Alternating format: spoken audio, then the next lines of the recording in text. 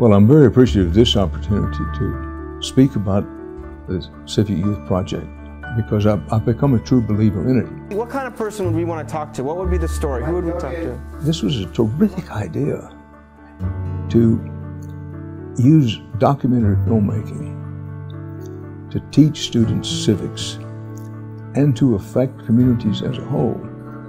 It hadn't occurred to me before I heard about the Civic Youth Project that this was a very good technique for doing this.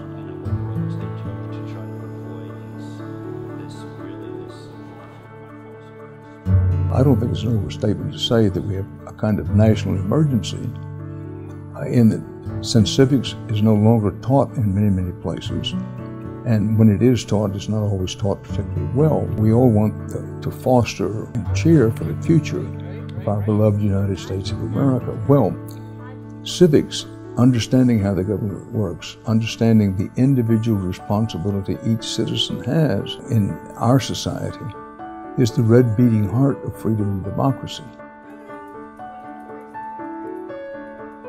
It does matter whether you keep yourself informed. It does matter whether you understand how the levers of legislation, for example, work.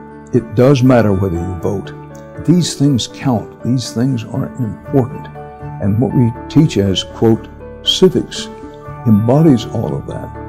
And I can't say strongly enough how disappointed I am that the teaching of civics, unfortunately, has been in decline for way too long. Frankly, it would not have occurred to me to teach civics through the use of documentary film techniques, but it turns out whoever's idea that was a winner.